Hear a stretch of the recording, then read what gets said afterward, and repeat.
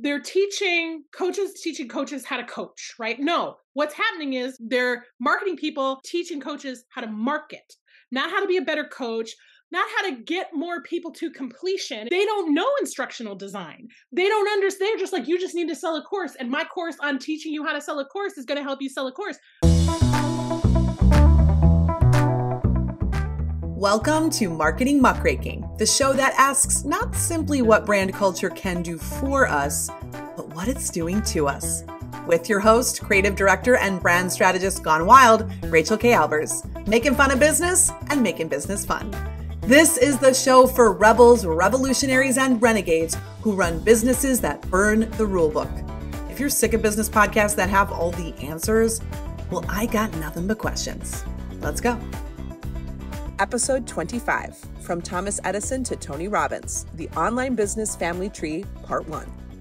You are in for a wild ride because I am joined by my guest, Lisa Robbin Young, for a 4-part series on the online business family tree, where we trace back how we arrived at this moment in internet marketing and online business, and who are the key leaders who brought us here. Starting with Ben Franklin, Henry Ford, and Thomas Edison, all the way to Tony Robbins, Marie Forleo, Jenna Kutcher, Russell Brunson, Brooke Castillo, and Matthew McConaughey? Yeah, he's a life coach now. If you don't know or care about these names, never fear. We focus on what tactics these leaders popularized and how they've invaded nearly every celebrity online business course, including Matthew McConaughey's.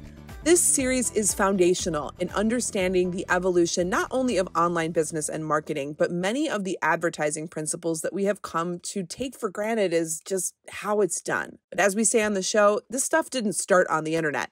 It goes back hundreds of years. To understand marketing history is to understand ourselves and our culture. Marketing is the fuel for the engine of capitalism. So let's take a trip through time so you can be a more informed consumer and hopefully a more ethical marketer. But before we get started, a little about my guest. Lisa Robbin Young has 30 years of business experience as a coach and creative entrepreneur. She is an award-winning speaker, a best-selling author, and accomplished musician with multiple albums to her credit. You may even recognize her from the Disney Plus show Encore. She is also the host of the Creative Freedom Show, and I highly recommend her music video parodies. Check out There Are Worse Things I Could Do for a Marie Forleo crossover with Awkward Marketing. Lisa specializes in helping creative entrepreneurs build a business that works for how you're wired to work. Now let's meet Lisa and let's get on with the show. Lisa Robbin Young, I am so thrilled to have you here with us today. What an honor to be co-muckraking with you. Hi, how are you?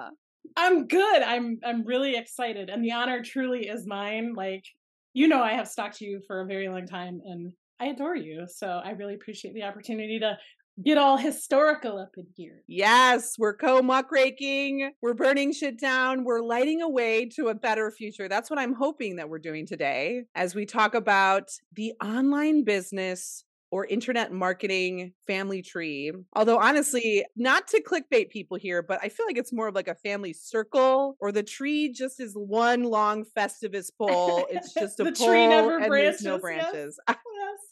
It's the online family circle jerk. Can we say that? It's pretty incestuous. I mean, when you really look at the whole spectrum of where some of this stuff came from, a lot of it comes from the same handful of sources that's just trickled down in different ways and moved around through different people over, you know, the decades that the internet has been around. And I mean, it has really been doing this pretty much since the beginning of the internet. And we're going to talk about all that. So, yes. And the whole thing we're talking about today is it didn't just appear when MySpace did, right? It's not actually just about the World Wide Web. And that's kind of what we want to go into, is how this goes back into definitely all throughout American history, the history of business as we know it today, of modern business. We're not going back thousands of years, although we certainly could. Maybe a part 3 we'll do. We'll go back into ancient times, the ancient Napoleon, the ancient Tony Robbins written on cave walls somewhere. I believe it. Well, when I was researching for our call, because you come so prepared, I was like, I gotta step up my game.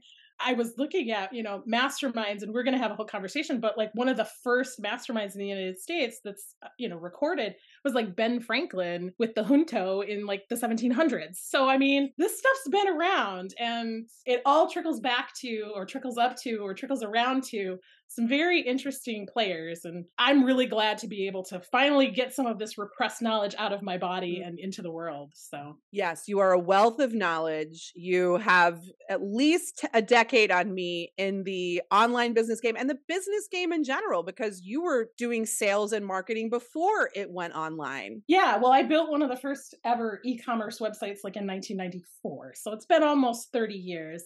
And we were still taking money orders by mail when PayPal came onto the scene. So it's been a long time. I'm that kid, you know, in high school who could be in every room and nobody paid any attention to me for the most part. Like, I was the good little girl. Oh, we can do stuff. And she's never going to say anything because she's the good girl. And that's just carried on with me like throughout my life. So I get into these companies where these internet marketers are, and I'm, you know, got my hands dirty in their business doing whatever it is that they've hired me to do. And this stuff starts coming out, and I'm like, how does the world not know this, right? And sometimes I've signed NDAs and sometimes I haven't. And so it's like, what do I share and what do I not share? And how do I use it ethically for myself and for my clients, right? So that's kind of the full circle, quick and dirty on 30 years in the online space. We're all fortunate to have this wealth of knowledge with us today and co-muckraking with us. And, you know, why does nobody know about this? That question, I think we're going to answer that question on today's show. So, okay, if we are going back through time to trace the roots of the online business internet marketing family tree to long before the internet ever existed, before we get into it, before we get into all of this juicy and troubling information, I think we should talk a little bit about why we decided to approach this topic this way and why we are choosing to name some of the names of the powerful leaders and to outline it in this format. Yeah. And I think like you, and I know you've articulated this many times, people want us to name names. Naming names comes out of a place of genuine desire to be well informed and to not be that guy and not fall into that trap or not be ensnared by whatever the tactic is that's being employed. And you pointed this out in your pre-marketing. It's less about the bad apples and more about the idea that the whole tree is rotten. Like if you really look at it, the rot runs deep. And these people, some of them are doing stuff that they've been taught by people who taught them, by people who taught them, and they don't know necessarily. And then once they get to a point where they do know, it's like, well, crap, I've built my whole business on this and it works. Now I don't know how to change it because now there's a lot riding on it if I make a change and what if it fails? And so my goal is less about, I mean, we're going to call some names out, but it's more about recognizing what these things are, where they came from, so that you can see it no matter what stripes it's wearing, right? Right. Because a tactic that was employed at the early 20th century is still being employed today. It just looks like girl bosses now instead of guys in suits camping out in the woods. And we have to recognize it's the same tactic. So for me, it's about let's know more so that we can be informed buyers and sellers, so that we know what we're getting into. And then we can decide for ourselves, is that in integrity for me?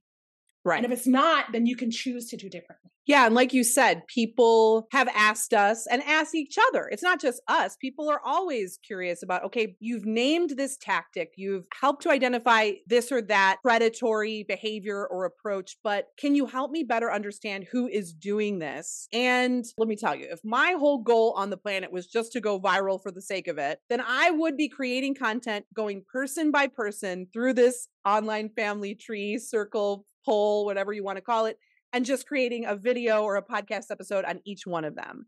But the reason that I felt compelled to do this with you and to outline not just the people, but the methods that they have learned and passed down to each other is because, it's not about bad apples. It is about a rotten tree. And all of these folks are connected. The question might come up, well, if it's about the methods and it's about the tactics, then why are you deciding to outline some of these leaders' names? Because part of how they became influential, wealthy, powerful leaders was by leveraging each other's fame and their personal brands to do it. We're going to go all the way back to the early masterminds and identify how that was actually part of the pitch. And I think what's important for us to also note here before we head right into the muckraking is that we're not talking about these people off the clock. I'm talking about the multinational corporate entities with human faces. The girl boss, the boy boss next door, who has built an empire on their relatability and leveraged kind of the parasocial bonds that they have with their audiences to make money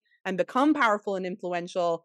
And then when the light gets shined on their tactics and how they did that, then it's like, oops, I didn't even realize it. I was just, here on my laptop in my living room. Or they say, don't shame me into playing small. That one really burns my toast, because it's like, you're looking at these people who have exploited their approachability to make millions upon millions of dollars. We're not talking about people who are, just making six figures and keeping the lights on and enjoying a vacation once in a while. We're talking about people who are buying multiple properties, who have lots of people in their organization, who are sometimes exploiting the people in their organization by playing Moneyball with them in ways that are very harmful to the people that are in those organizations. These are not solopreneurs anymore. And if this had just been a name dropping session, I wouldn't have done it, because of this thing that we're very, very much talking about. It's like the people piece, people are people, but the tactics and the leveraging and the exploitation, that's a corporate behavior. That's a corporate culture. And that's part of what makes capitalism so problematic. I still want to believe that the only way to change a system is from the inside. I know you did a whole episode on can capitalism be rehabilitated? I want to believe yes.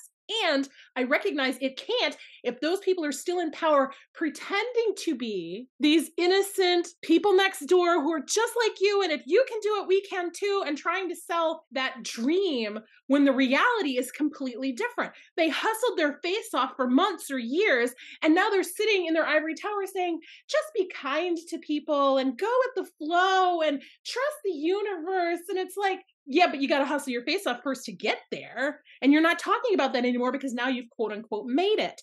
That's not fair. It's not an accurate reflection. And that's what I want to call out, is that kind of behavior from these entities who appear to be solopreneur micropreneurs, right? They're corporations in girl boss clothing, corporations in people next door clothing. And we need to really be clear on that distinction. This is it. What I know that we also have in common, Lisa, is that we ourselves are business owners supporting small businesses.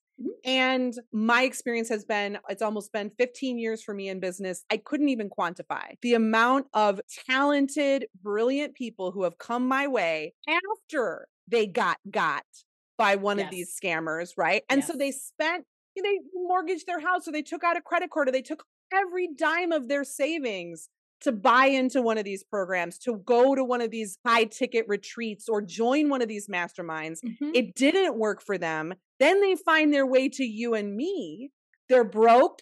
They not only are they often have they suffered financial consequences, but I would say more limiting for them is now they think that there's something wrong with them. Now they think, well, I guess I'm not meant to be in business because I did it the Brad way, the, fill in the blank celebrity entrepreneur, personal brand formula way. I did their formula. I followed the steps and I did the work and I didn't succeed. So therefore, I guess it means I'm not meant to live this life. That to me is so heartbreaking. And that's part of why I wanted to do this and also name some of these names, as well as naming the tactics and the methods that have trickled down over time.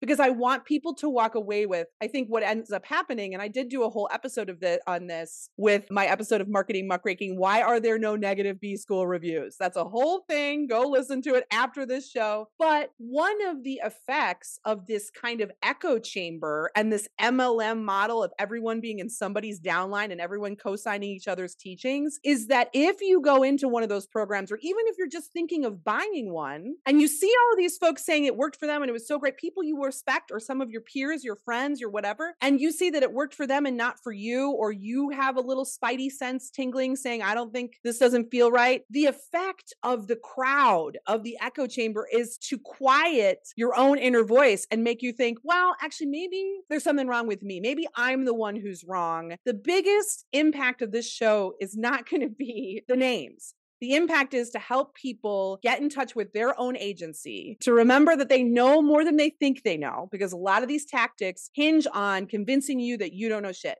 when actually a lot of us actually naturally have a lot of business acumen. Business is about people and serving and helping people. It's not as convoluted as some of these folks make it, but I want people to walk away feeling validated that one, my inner voice is right. I can trust my inner voice. I can trust my intuition. I can trust myself to do the research, and I shouldn't be taught or training myself to just defer to what the crowd is bleeding at this particular moment. Does that make sense? Yeah, no, it makes total perfect sense. And you know, I used to say, and I don't anymore, there was a commercial years ago, like I fix $6 haircuts. And I was like, I fixed the 6-figure mastermind problem, right? Like these people would come to me after that and go, the problem wasn't always that they did everything and it didn't work. Sometimes I wasn't ready for a program like that. And there were all these other things I needed to do that I wasn't aware I needed to do, that I wasn't ready or in a place to be able to execute on. And now I've got this half cobbled together thing and it still doesn't work for me, right? And so like you, it's about empowering and knowledge and allowing you to trust yourself again, because I don't want someone coming to me, beholden to me, and me being their crutch for all the time and trying to tell me what to do. I don't know. And people do, especially after they've been broken through a program like that. They're so fragile, and it pisses me off, because here's somebody with a really great idea or a really powerful vision, and now they can't execute because they've been hamstrung by whatever investment that they made that has now left them with no viable way forward. And so that just makes me angry. And it doesn't have to be that way, especially when you can learn how to trust your spidey senses and get away from groupthink.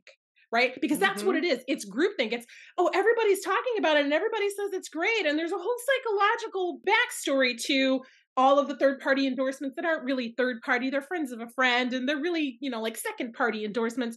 And you're getting hypnotized and caught up in the swell of B-School's coming and, oh, everybody's doing it, so you've got to go there too. And it's like, maybe you don't. Maybe you need to talk to some people and get some different information before you make a commitment like that, especially if your spidey senses are going off. Don't buy into the hype just because there's a lot of it. It does kind of feel unavoidable. Well, it is unavoidable. And one thing I want to point out is in the content I've made about this before, I've had so many people come to me and say, I'm so ashamed. I bought in. I did XYZ's thing. I'm so embarrassed. I'm so ashamed. We've all got. You and me both. Like, I'm a professional gotter, right? Like, I've been in several of these programs that we're, talking around today. And I've seen how the sausage was made, and I've seen the fallout inside the communities of those people, some of which I can talk about and some of which I can't because of NDAs, right? And you start to recognize the warning signs, but you got to get got first sometimes. And so let's help you not get got, or at least not get got again. Right. And this also points to the fact that both of us have a history of, in earlier parts of our career, getting got and then passing the gotting along, in the sense that, are either of us perfect? No. Have we ourselves been ensnared in some snake oil salesman's funnel? Yes, guilty as charged. That's number one. Number two, what we are passionate about in our work is not about ourselves like replacing the gurus with another version of that, right? Right. We're about helping our clients to find, I think, what is your tagline right now? Finding ways to work that work for you. What is it? Yeah. Building a business that works for how you're wired to work. Because we all have different levels of capacity. About 40% of my clients have non-traditional capacity constraints. They're aging parents or chronic illnesses, or they're multiply marginalized, and they're dealing with a lot on their plate that doesn't allow them to effectively work a standard 9 to 5. And so you have to find ways within the system that are going to help you get to where you need to be to have a sense of enoughness. And I said earlier, I'm going to be telling on myself some here. Like, I grew up with and really bought into the idea of the meritocracy. Just keep working hard, keep working harder, work harder, be the hardest worker in the room. And eventually someday you'll get there to that place where you can retire in style, whenever that is, right? And I've learned that that is not a reality, but I used to teach that, right? And so I don't want anybody to think that I've got it all figured out, or that I am 100% like perfect, never done anything wrong. I have learned, I have improved, I've pared away. We're going to talk about Napoleon Hill. I used to teach some of that stuff because it felt like it was real and true and right when I was at that stage in my life and my business. And that's how it gets you. It hooks you by playing on the emotions of what you want to be right and true instead of the reality of what's really going on. And it's great marketing, terribly effective.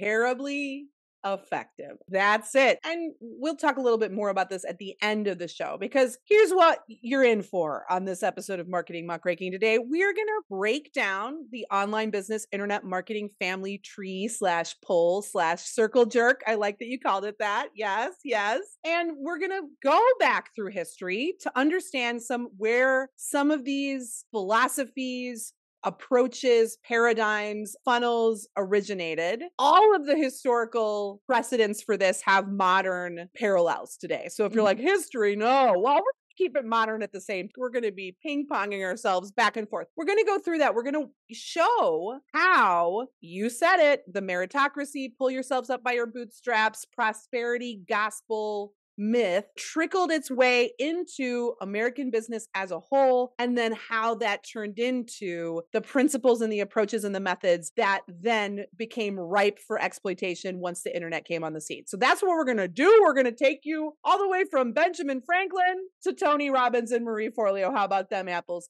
And at the end of the show, we're going to talk about, all right, what do we do with this information? What are our next steps? And part of that is we're not out here to say, if you have found your way in somebody's dick funnel, that now you've got the scarlet letter on you and you can never redeem yourself, or you can't change how you approach business, And Lisa, I know you are a more hopeful person than me. I mean, what's your take on that side of things?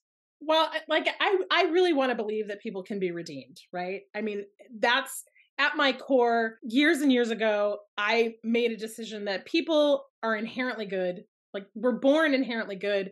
And then life happens, right? And we make choices that set us on paths that change us. And so I want to believe, as much as if we can go down a path where we're being manipulative and we're doing ineffectual things that are harming our people, and we can learn from that we can genuinely turn over a new leaf and move in a different direction. And we deserve an opportunity to prove ourselves again under the condition of scrutiny, skepticism, not just a carte blanche. Oh, well, you got me once. Okay, we'll let you do it again. It's like, no, you got me. And if you want to keep going, you want to try again, here are the guardrails that will allow you to show up and continue to do that. When Tanya Harding bashed Nancy Kerrigan in the knee, they were like, you're not figure skating anymore, not professionally. And she's like, but that's all I know. You better figure something out. You've got a chance to redeem yourself, but not at the professional level. Go do something else.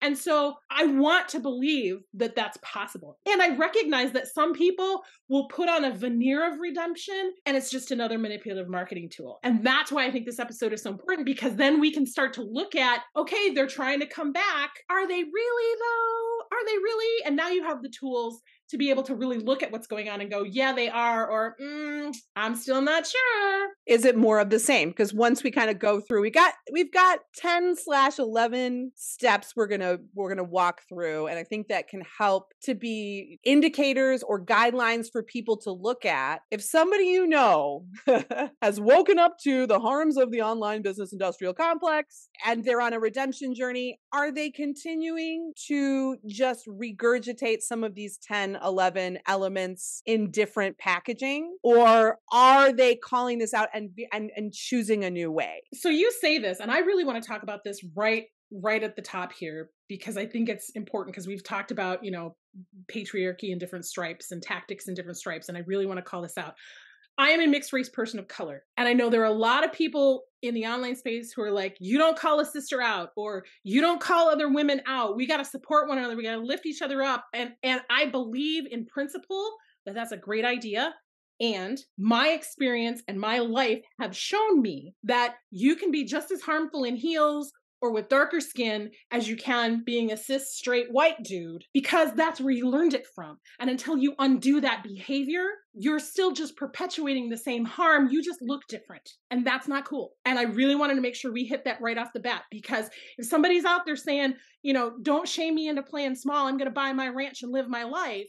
You can go buy your ranch and live your life. I don't care. But don't go harming people in the process to do it. That's not about playing small. That's about being harmful. And that needs to stop. Yes, I'm here for it. Yes. With that said, I think it's time to head into the co-muckraking. And speaking of co-muckraking, we did put out a call to our audiences to get some feedback on what they hope that we're going to cover today. And some of the things that they said were they hope we talk about overpriced masterminds, the wellness industry and the toxic culty vibes that go along with it, manufactured urgency, FOMO, self-proclaimed authority. Like, we're just like, yes, yes, yes, we got this. 25K and up coaching programs, the idea that it's all about your mindset, savior complexes. And one of these things is what we were just talking about, the predation. Is that the word, being predatory? Predation? Yes. Okay. Lisa says yes. On people who genuinely want to learn and grow. That one really gets me because that's what we're talking about. Folks who are following these leaders, the Pied Piper of Hamelin, off into no man's land, basically. And the idea that you don't invest in yourself, you must not be serious or committed. Ooh, that's a big one. And the ridiculousness of manufactured challenges. And this one is referring to the firewalks and the trust falls at Tony Robbins events and the theatrics that, are marketed to gain confidence when in reality, the so-called confidence that you get walking on hot coals and doesn't translate into confidence in your next staff meeting or when you're asking for business. And Lisa, you know a little bit about some of the origins of that firewalk. Yeah. So, firewalks and, walking over hot coals and trust falls and a lot of those kinds of things are actually just appropriations of cultural activities that were actually ceremonial and very significant in nature to those cultures, right? And I don't pretend to be an expert. When you're looking at Aboriginal stuff and you're on the island of Fiji and you see them doing this as part of some type of ceremony for the leaders of their community, it's a rite of passage in their community and got a place on this island. You're like, that's really cool. I want to do that in my workshops. And the next thing you know, Tony Robbins is teaching firewalks and you can do this. Come on. And it's really easy. Watch, let me show you. Like, you've just appropriated something that was very culturally significant and applied it in a completely inappropriate context as a means of indoctrination, because that's really what it is. It's an indoctrination ceremony that you've now co-opted to get people to buy into you and your cult-like tactics and your predatory behaviors. And look, I've walked across coals. Tony said I could walk across coals. I can do anything. So I'm just going to do everything he tells me to do and take my money. Oh, $100,000 for a trip to Fiji? I'm in. Where do I sign? Yeah, that to me is one of the more disgusting parts of what we're talking about here, is just all of the appropriation that is then, like you said, cultural ceremonies, sacred rituals, right? And then taken and turned into a business lesson. And in reality, with the firewalk thing, my theory about it is not only is it correct that can you parlay that into any sort of meaningful business practice? No. But, people who do those firewalks at the Tony events, that is just guerrilla marketing back for the event itself. Because I'm going to go and do it. Somebody's going to get a video. I'm going to put it on my Instagram so I look like a badass. Terribly effective, as you said. It's brilliant if you're rooting for the evil empire. But all that does is make other people, give them FOMO, want them to participate. And it's just building the Tony Robbins brand. Right. Instead of actually building up the business skills of the person. So that was just a short list of some of the requests that we got to take on. And so I was happy as I was walking through the list being like, okay, we are actually going to cover all the things that folks are interested in. So let's start at the top. You talked about Ben Franklin. So let's go back to Benji, Frankenfunnel. One of the earliest mastermind-esque kinds of activities was, I think it was 1740s, somewhere in that ballpark.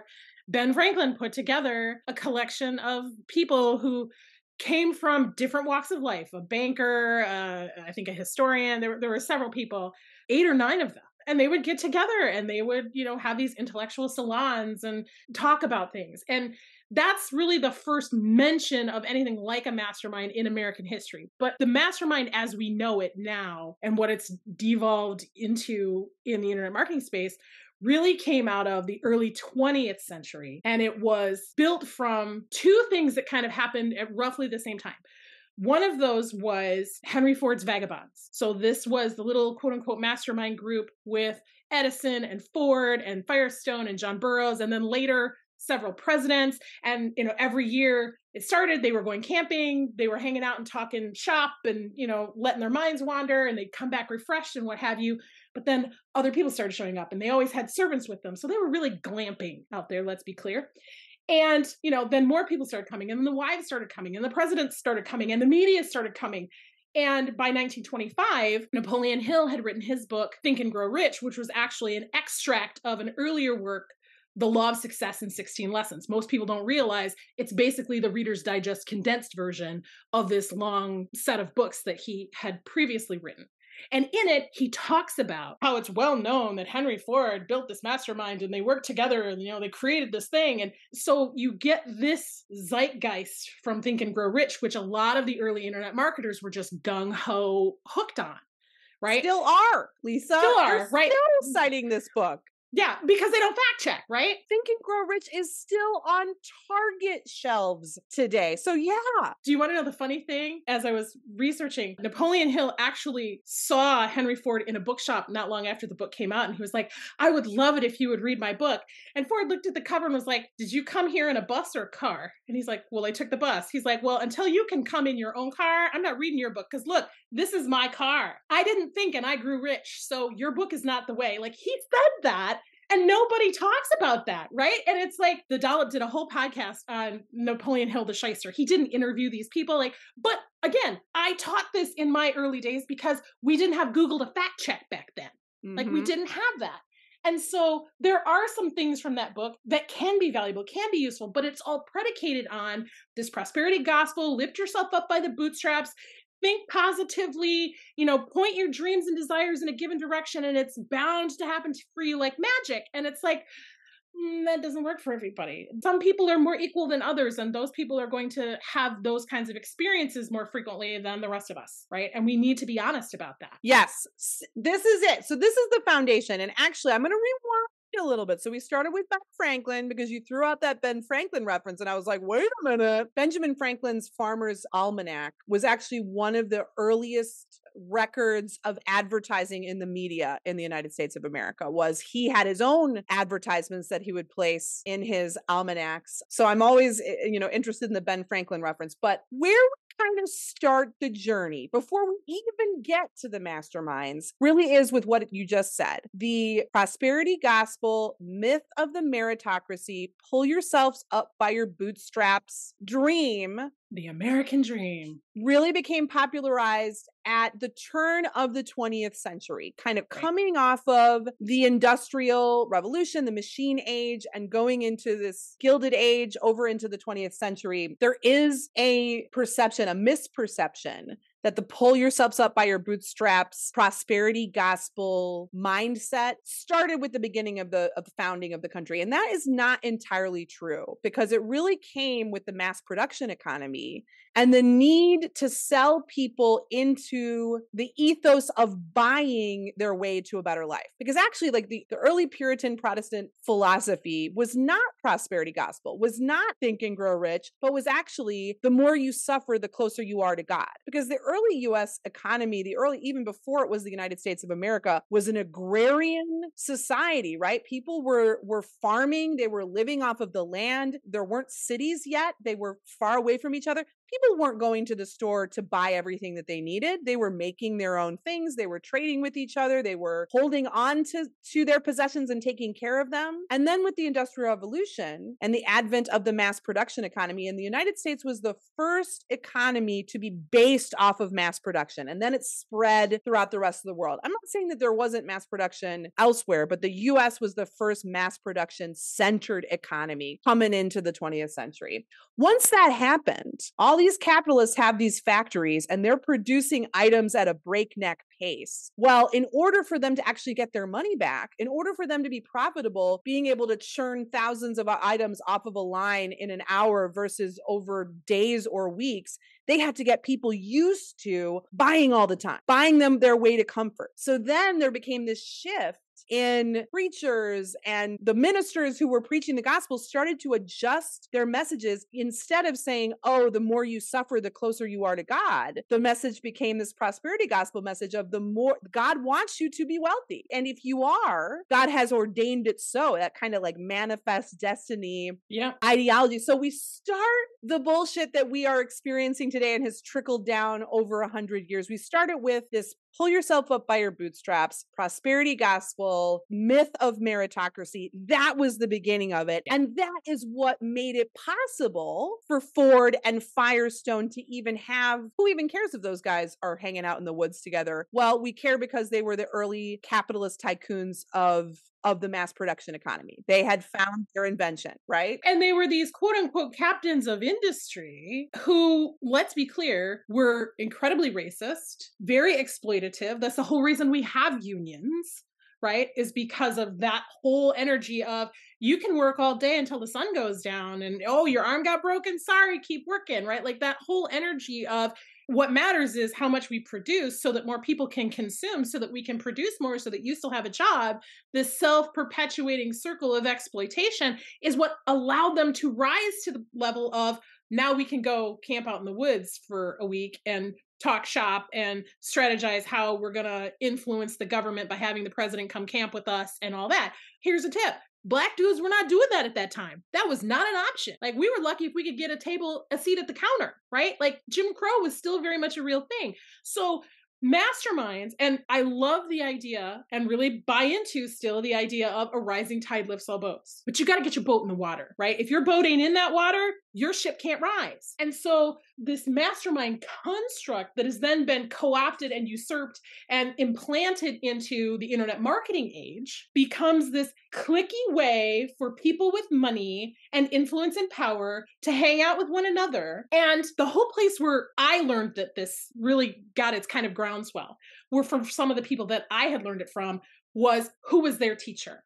And there was a guy named Dan Kennedy who was a master direct mail copyright, masterful for better or worse, very good at what he did. And Yannick Silver was one of the guys who studied from him and said, I'm going to take these ideas and I'm going to use them in the internet marketing world, because he was a young gun in the online world. And that's why the early sales letters had all the yellow highlighter and the flashing buy nows and all of that really stuff that we look at now and go, ugh. But that's where he learned it from, direct mail copywriting from Dan Kennedy. Well, Dan Kennedy and Bill Glazer had the Glazer Kennedy Insider Circle, which I think is now owned by Russ Brunson or something. You're going to talk about that if you're here for ClickFunnels.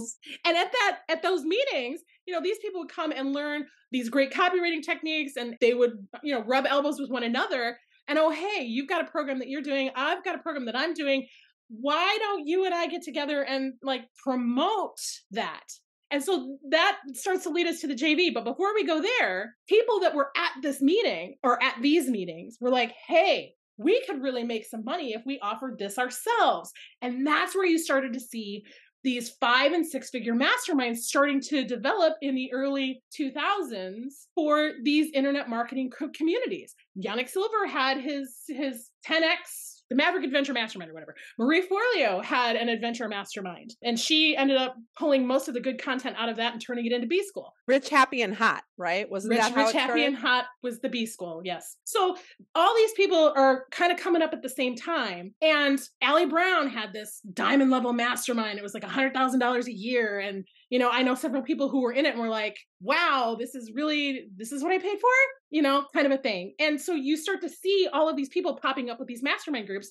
But in order to populate those mastermind groups, they've now got to rely on each other to help cross-pollinate and cross-market. And that's where we get into this whole JV situation, right? Affiliate marketing and JV relationships and the JV leaderboards. I was talking with someone who asked to remain anonymous, so I'm going to honor that because she's a very good person. She has worked inside several of these internet marketing empires, if you will. And at one time, one JV leader was giving away a car to the top leader, the top referral person for their program. They won that car, and then they chose to give that car for their affiliate thing. And so there was like 7 or 8 of these guys just passing this car around because nobody wanted to pay the taxes on receiving this prize, right? So what you're saying is somebody said, I'm going to give away a car for whoever's at the top of my leaderboard. Mm-hmm. And then that person won the car and they were like, I don't want to pay taxes on it. So I'm going to give away this car if you get on my leaderboard. And then whoever won that car from there, it just was like. Yeah, it was just this continuous circle of let's keep giving away the same prizes. And the same people were showing up to promote those things, right?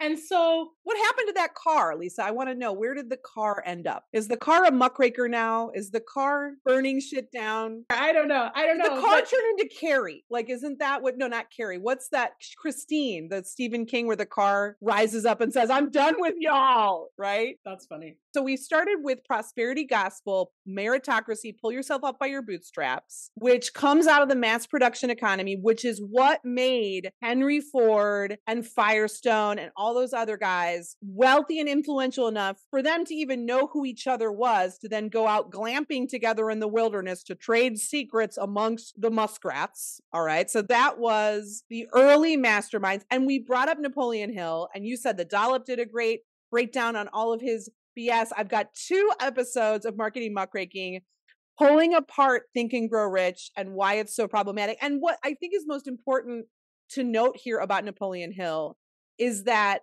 one thing is he tried to imply to his audience, and in some cases outright said, that he was a part of those masterminds. So he was trying to get that like power through proximity. He was trying to leverage the personal brands of the folks who are glamping with the muskrats and the millions. And no way to fact check back then, right? No way to fact check. He was full of crap, and he just literally went town to town lying to people about what was so wild about Napoleon Hill was, in a way, he did fulfill his own bullshit philosophy, because he went around thinking, how can I get rich, make myself look like I'm connected to rich, powerful people, even though I'm not? And that is what made him rich. The perception, he was more successful than he was. So ultimately it was a self-fulfilling prophecy, the whole fake it till you make it. Right. And this is why the problem is your mindset problem exists. Right. Right? Like this is the reason you're not successful is because you don't want it enough. You haven't focused your desire enough. You haven't strived enough. You aren't enough. And that's why you're failing. It's all between your ears. And I'll be the first one to say, sometimes mindset does make a difference, because if you don't believe something is possible for yourself, you're really not going to step in that direction. And I have a lot of clients who come to me in this state of quasi defeat where they've been burned or they've been hobbling along in their business for a while. And they're like, I don't understand why it's not working. And it's like, okay, well, do you even believe that this is possible? And they're like, yeah. And I'm like, well, there's your first problem. Like, we've got to get over that hump. So sometimes there is a mindset component, but the mindset is not the whole issue. And I really want to be clear on that, because the mechanics are important too. The mastery is important too. Like, you got to know what you're doing. You got to know how to do it. You got to be competent at it. Right. And then the mindset piece makes a difference. But if you're selling schlock, no amount of mindset's going to make that goal. It's just not. And that's the problem with so many of these. Now that masterminds have trickled down from Henry Ford to Dick Funnels, is that what they are teaching is mindset, with like 1% teaching people to become masters of their craft, teaching people to be. I don't even think they're teaching that though, Rachel, honestly, because here's the thing, right? They're teaching coaches how to coach, right? No. What's happening is they're marketing people, teaching coaches how to market, not how to be a better coach, not how to get more people to completion. And you and I were talking about this earlier. They don't know instructional design. They don't understand. They're just like, you just need to sell a course. And my course on teaching you how to sell a course is going to help you sell a course.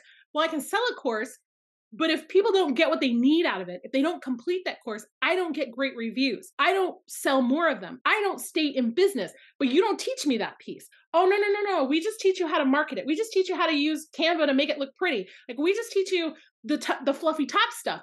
And in internet marketing for a very long time, there has been this notion of teach the what and the why, but not the how, especially in a sales webinar. Teach them why it's important that they learn this. Teach them what they need to do, but don't give them the exact steps or teach them the how of getting the thing happening, because then they'll pay to enroll in your program. And then you can teach them part of the how in the first program and more of the how in the next program, and then more of the how, but not really the defining factor pieces at that top level, year-long, intensive, 6-figure, buy my thing group.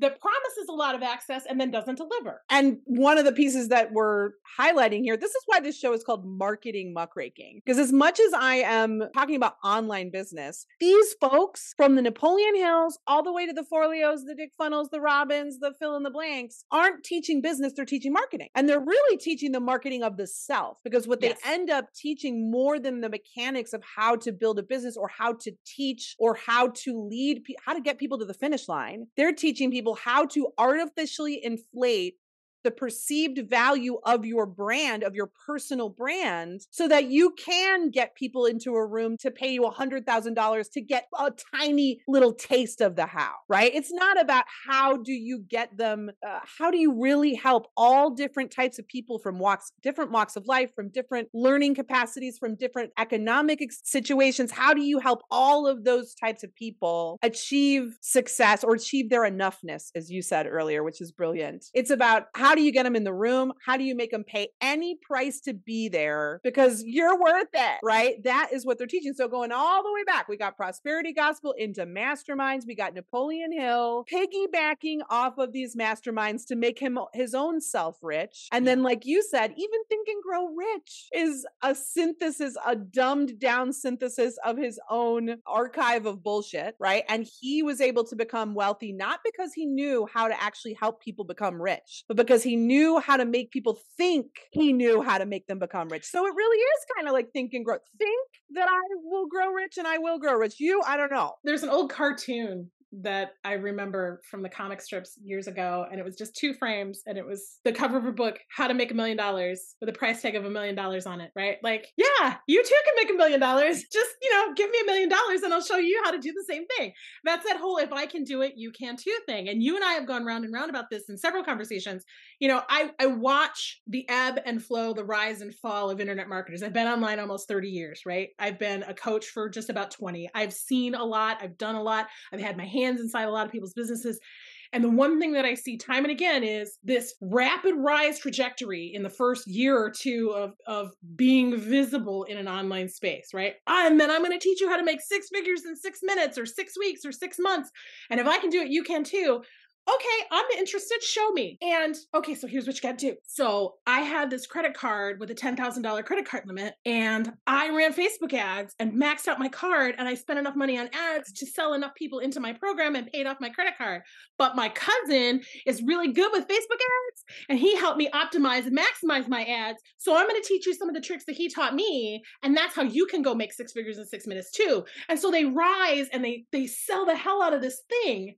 And then it doesn't get the results. And so they start to try and sell some other stuff that gets some results, but less and less and less.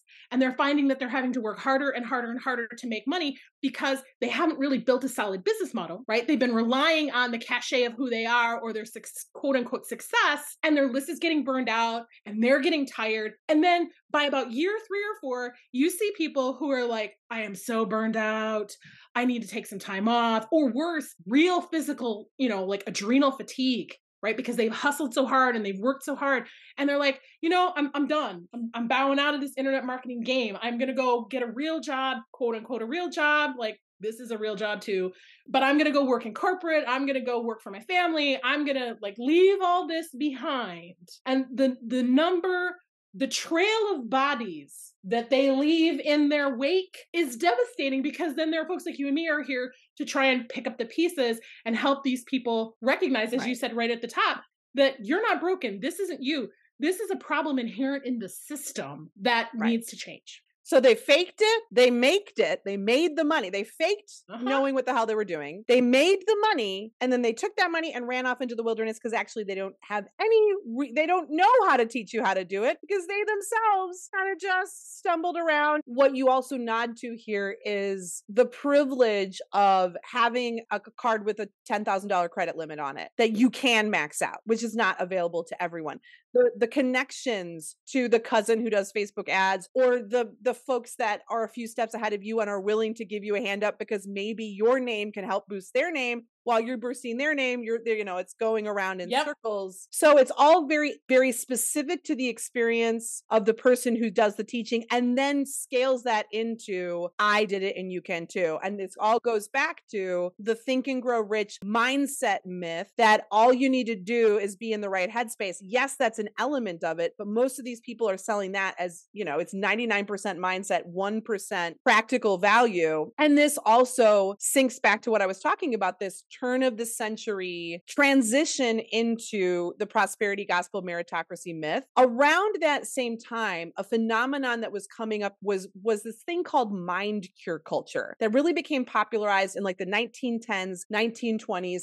And it syncs right up to the mass production economy needing to retrain us to become buyers, to become frequent buyers. The idea that instead of looking outward and instead of being part of a community and a collective, we should look inward and buy our way to inner peace and happiness. And this is where the advent of kind of our modern toxic wellness culture comes from. Yeah. It's not about looking at how do we make the world better for all of us. That is actually going to be the rising tide that lifts all boats. It's like, no, you are damaged. Something is wrong with your mindset, with your way of thinking. Here, buy this soap or buy this book or buy this thing, this external thing that's going to help you get right with yourself. Because it's not about us and our systemic barriers and challenges. It's about the fact that you just need a little like chakra realignment, or you need to buy your way. You just need to think and grow rich. Is this making sense? Right. This is a really slippery slope because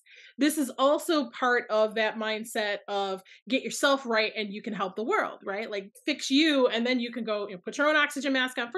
And there's some helpful truth in that. And that's what's so insidious about this.